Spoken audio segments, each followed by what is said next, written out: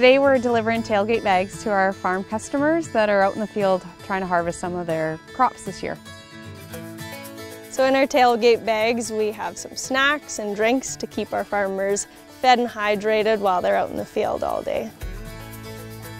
It's nice to have the tailgate bag. It shows that other people are thinking about us at this time of year when we're busy. It's a great snack to have for the day, keep you going and keep you charged for those long afternoons.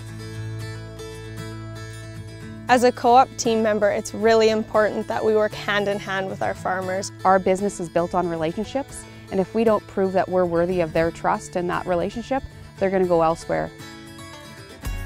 The co-op offers numerous different commodity lines, so we offer the fuel that the farm customer needs to get planting their crop. We offer the seed, the fertilizer, and then we go into crop inputs. Eventually that crop gets harvested and that's what products you see in the grocery stores.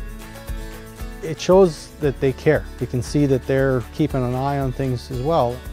It's very rewarding and you feel like you're part of their success. When they win, we win. Dropping off these tailgate bags with our farmers is extremely exciting. It's an excellent way to finish off the harvest year.